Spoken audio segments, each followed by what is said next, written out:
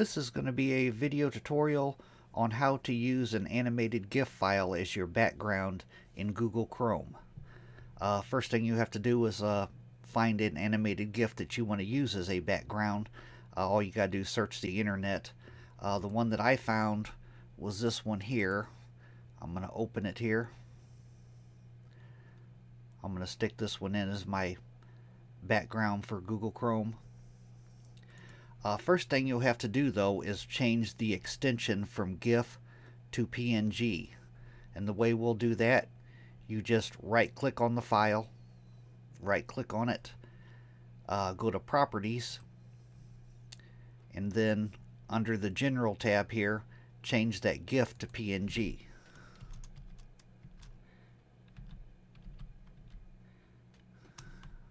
Oops, I got my capitals on. You want to make it lowercase, PNG. I'm going to click OK. Now it gives me a warning that I'm changing my file extension. Click yes, that's fine. And now we'll go to Google Chrome. I have a bunch of tabs here open, but the easiest way to do this is just click the plus icon next to your tab at the top. Click the plus. And now go down to the pencil icon in the bottom right corner. Click on that pencil icon. And now you want to select upload from device. If the picture is on your device, click upload from device. Locate the picture on your computer. I have my picture here. If you don't change that file name to PNG, it won't show anything. But I selected my picture. Now I'm going to click open.